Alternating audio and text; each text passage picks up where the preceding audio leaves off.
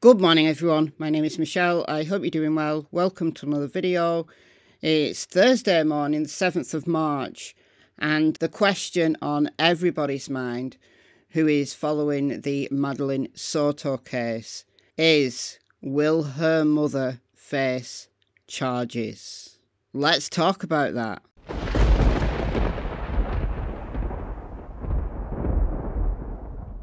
In answering this question, will Madeline Soto's mother face charges? Let's back up a little bit and let's talk about how we got here. In yesterday's video, I presented this information that WFTV had acquired.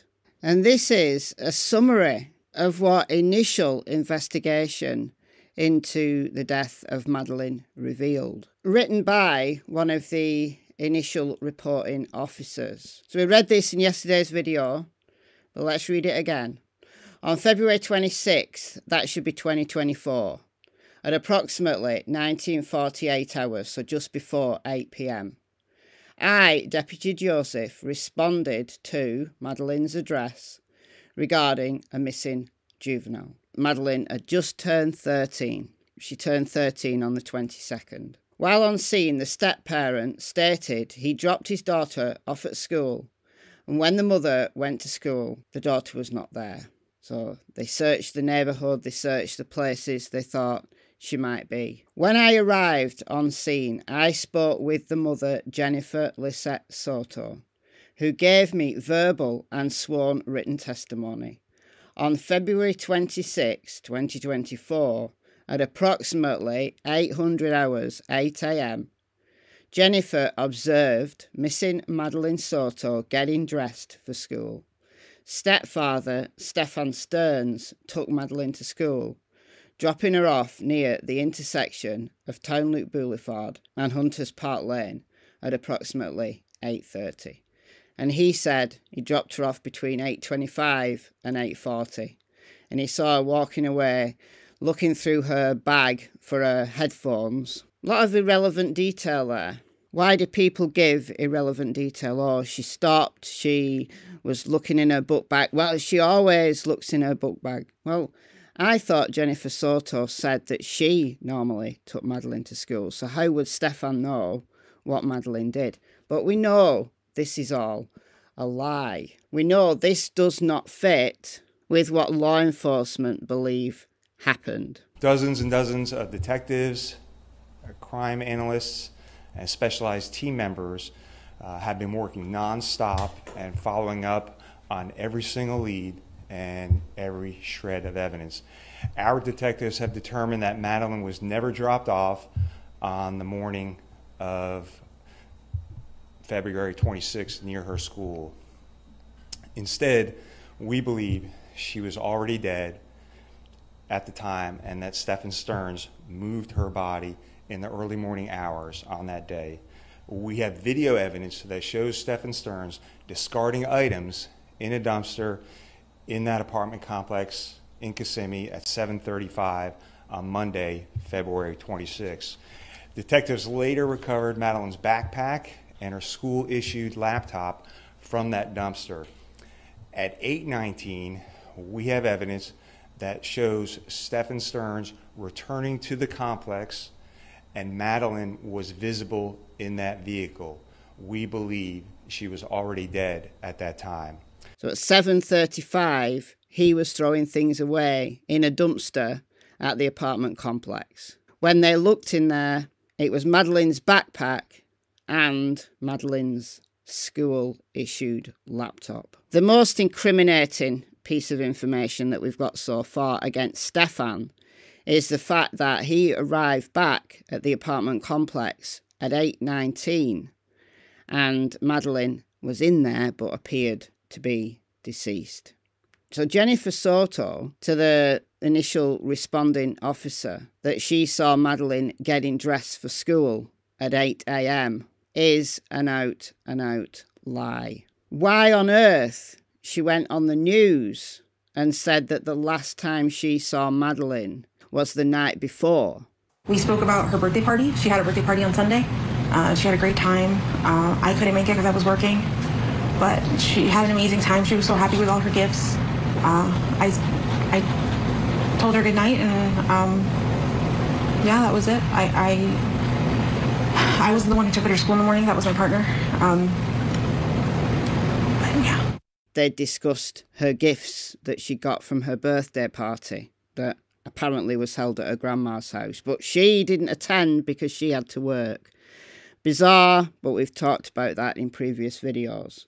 Why would you arrange a birthday party at a time when you were working? You know, I gave her the benefit of the doubt at the time. I said, well, maybe it was an emergency, maybe she didn't know that she had to work, and then she got a call saying she had to work, you know, for Disney as a vacation planner.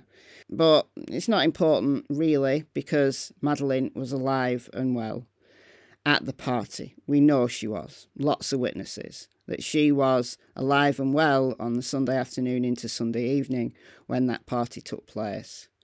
It's what happened after that party. Was Stephan Sterns at that party? Was it Stephan Sterns in charge of Madeline?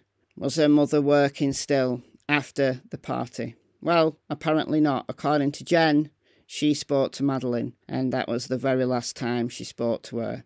Completely at odds with what she'd told cops already. So within 24 hours, she told two completely different stories, because we know that this interview was done the day after Madeline disappeared. We also know that that initial report that she gave to the cops was done very soon after Madeline disappeared. So within 24 hours, she told two completely different stories. You might argue, well, she could say whatever she wanted to the press. She's only obliged not to lie to cops. But they know she lied. They know she lied. Stephan Sterns, however, has been arrested for the things that they found on his phone at this moment in time, not for the disappearance and death of Madeline. So the cops are going to be really, really busy right now putting a case together against Stephan Sterns for murder, but they've also got the mother openly lying to police against the information that they've accrued during their investigation. One of the questions that they're going to be wrangling is, did Stephan actually murder Madeline, or was he just called in to dispose of her body? Was it really Jennifer that murdered her daughter? These are things that cops are going to have to work through. We may find, and this is very possible, we may find that they arrest them both for murder. There's no rush to bring a charge of murder against Stephan because he's in jail without bond for battery because he had been abusing Madeline for at least 2 years.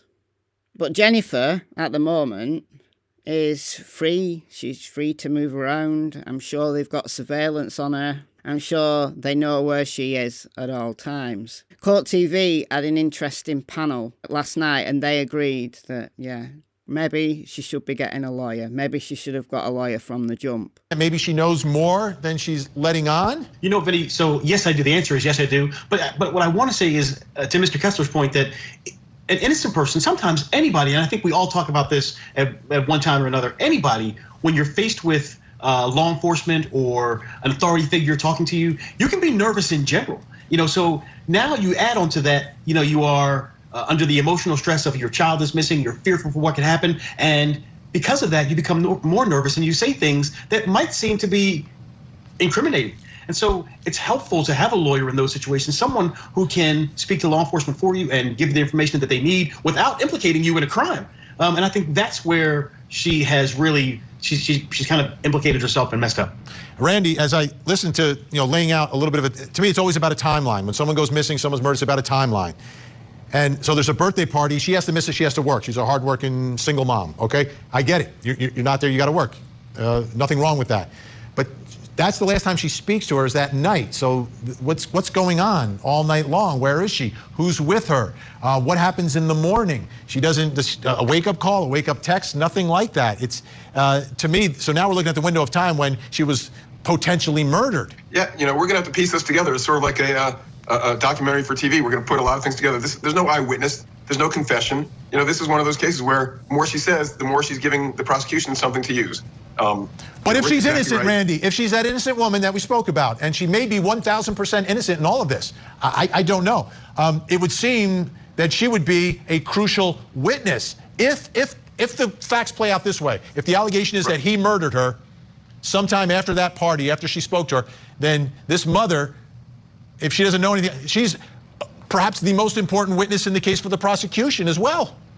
Yeah, but we're looking at TV interviews. We're not looking at a forensic interview. She should be with a lawyer, talking to the authorities, talking to law enforcement, helping them find whoever did it or find the clues. We don't convict people and we don't judge people in courts of law based on TV interviews or based on their facial gestures. All right, let me throw this out to everyone. Is there a scenario? Let's again presume that she's innocent, but let's presume that she's factually innocent. That's okay? a good presumption, Vinnie. Right. Good presumption. For the sake of the argument, we're presuming that she's factually innocent. Is there any scenario, Rick, where you would see an attorney saying, no, you're not going to talk to law enforcement, the mother of the victim? So, Vinnie, here's what I would say. If I talk to her in advance and she gives me answers when I'm asking her what happened that seem to be inconsistent with the facts that are already known, yeah, I got to say, hey, listen, we're not going to talk to the media or law enforcement. I'll do that. But will she face charges for lying to cops? Yes, under Florida statute. Yes, she can. And this is what they might arrest her on initially. Florida statute prohibits reporting a real crime and also giving false information. There is a difference between lying and being mistaken. It's a crime to lie to law enforcement, but it's not a crime to be mistaken. So they could arrest her for that right now. If they've got probable cause to believe that Madeline was deceased by 8/19, which they do, she lied. But it's small fry. That arrest would be small fry against what potentially she could be charged with. Potentially, she could be charged with murder along with Stephan. It remains to be seen, but they can take their time. Because once an arrest is made for anything but something as serious as murder, Madeline died under suspicious circumstances, and they've got reason to believe that Stephan has been abusing her for 2 years, then it doesn't look good. It doesn't look good for either of them, does it? It doesn't look good for Stephan. Also, doesn't look good for Jennifer. Where was she when all this abuse was taking place? Cops are going to have all of those questions just like we do. Was she involved? Is the very least she's done is cover up for him in Madeline's disappearance, but the question is why? Was she cover up for her boyfriend that some have argued she was split up from until very recently? Why would she lie for him? Why would she protect him instead of her own daughter? We've got those questions, but you better believe cops also have those questions. It's their job to investigate this to as good a degree as the evidence will allow. Therefore, charges brought against Stephan for murder or Jennifer as his accomplice, or the real murderer, we don't know yet, that they will stick. Because once a charge is brought, then everybody has a right to a speedy trial. So it pays for them to be careful, cautious, and take their time.